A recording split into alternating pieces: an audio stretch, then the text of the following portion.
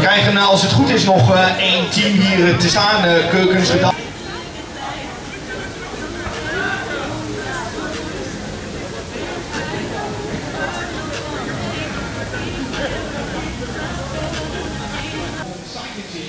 We hebben vandaag ook nog een heus NK Junioren. En dat NK dat verwachten wij hier rond de 7:15 die. Ja, daar kom ik niet bij. Ik hoor het nog weer goede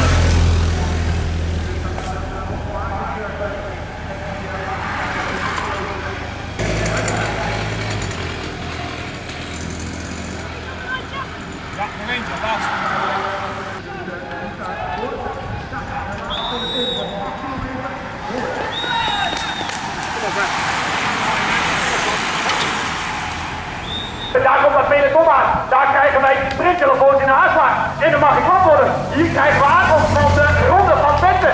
Ja, en die wordt heel lastig gewonnen hoor. Dat is met de nummer 34. Martin-Wallace.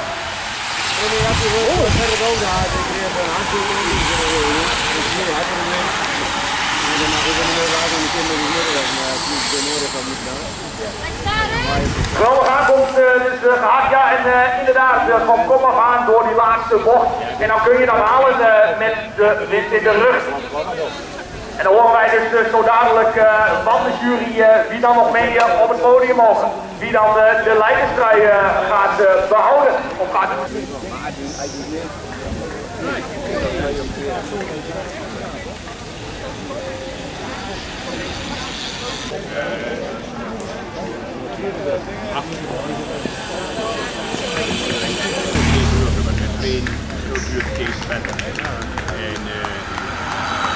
Hoop je dat er nog een sprintje uit gaat persen voor de ereplaatsen. Maar het sprintje wordt gewonnen met de 154 zaten we daar. Dat is goed.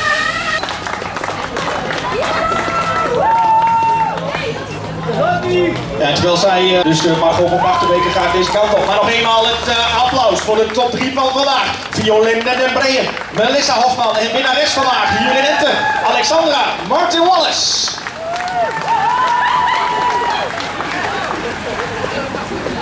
De leidster in het puntenklassement, Margot van Achterweken. Margot van Achterweken.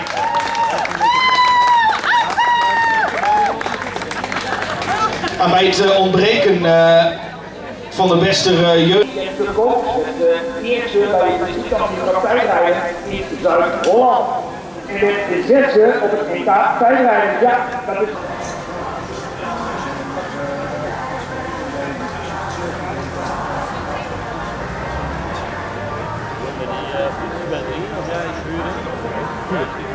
Attentie, we gaan. En succes! We zijn vertrokken voor 50 spannende kilometer.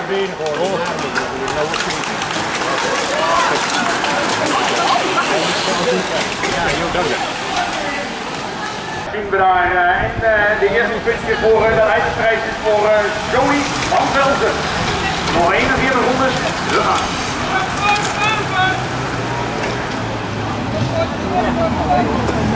In die laatste rondes gaan we het nog een keer proberen. We hebben 3 rensters die het gaan proberen. Je ziet daar bij Holland die we daar voor is. Lisa van Bellen ook in die kopgroep. Ja, en achterin dat peloton moet er actie van ondernomen, want we hebben nog 2 ronden te rijden.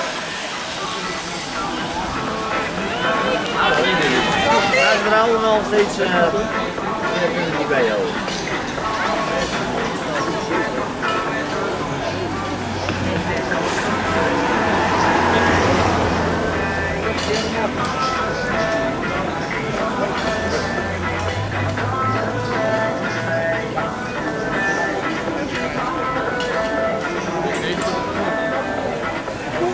Inderdaad een Velden en de nummer 53. Ja, dat is Lisa van Bellen, de drie leiders. Die hebben een hele mooie voorsprong. Er is gebeld voor de laatste ronde. Dus het lijkt er allemaal op dat zij daar gaan blijven. Maar in dat peloton, ja, daar wordt gang gemaakt hoor. Daar wordt gang gemaakt. Met de nummer 50 zagen wij Joon van der Rijden. Voor die laatste ronde. Zij kan hier de overwinning pakken met de handen. Ja, getelefoneerd. Zeker, de overwinning is voor nummer Lisa van Bellen. En hier krijgen we nog dat sprintje in dat achtervolgende peloton. Ja, en dat lijkt mij gewonnen door Geen.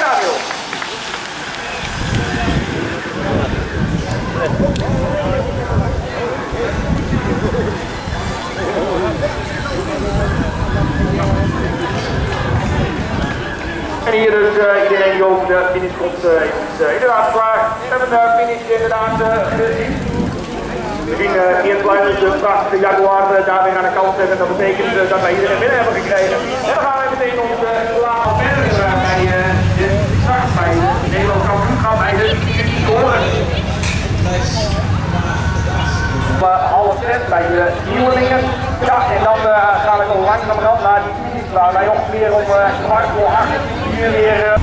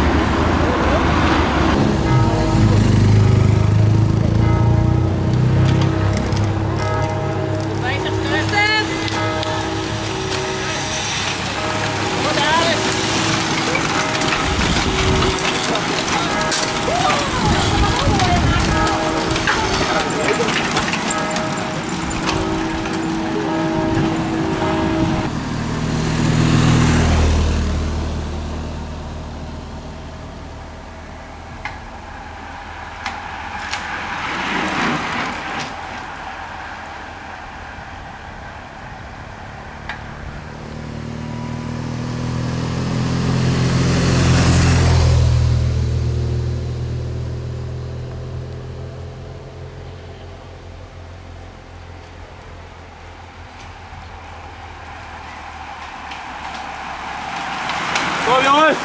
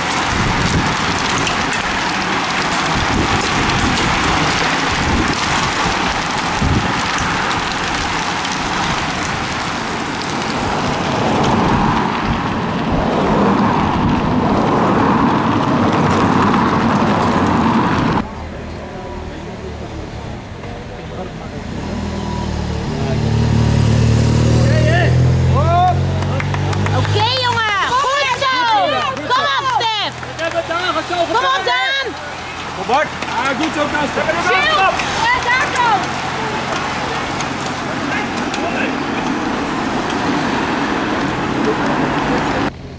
Ja, maar niet vallen meer.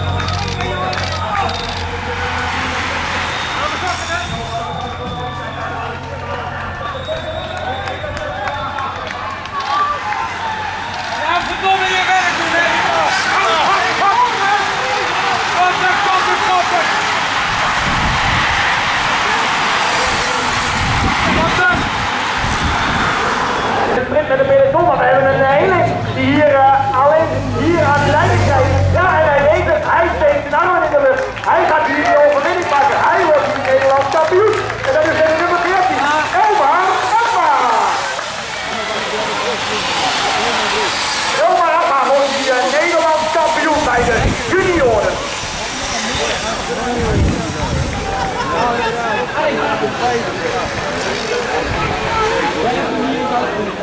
Geweldige sprint heeft inderdaad hij gereden, vlak voor die bocht ging hij er vandoor. Ja, ik kwam hier toch een beetje solo aan. Geweldige wedstrijd, hij mag met dat rood met blauw truitje naar huis.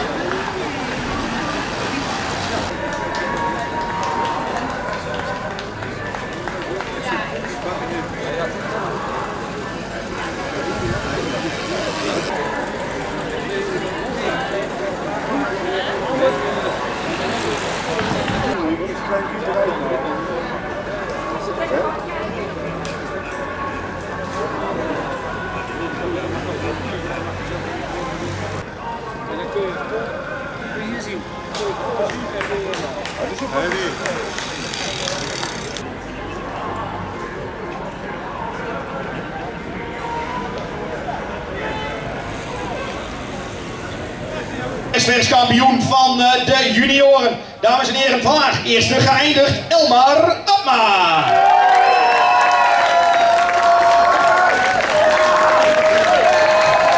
Geweldig applaus van Joti Wilhelmus.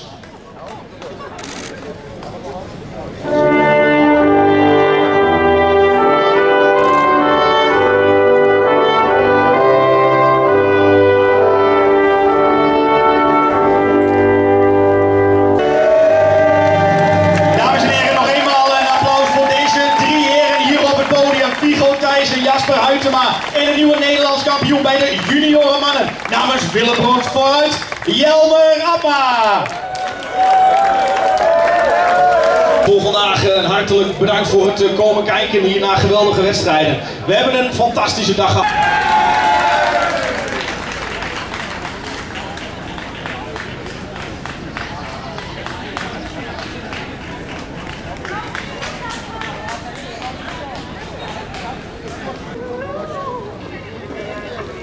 Ja, dus we gaan langzaam beginnen met de ceremonie protocolair, zoals dat ook wel heet. Dus het verzoek aan de top 3, Omar Abba, Kwaliteit.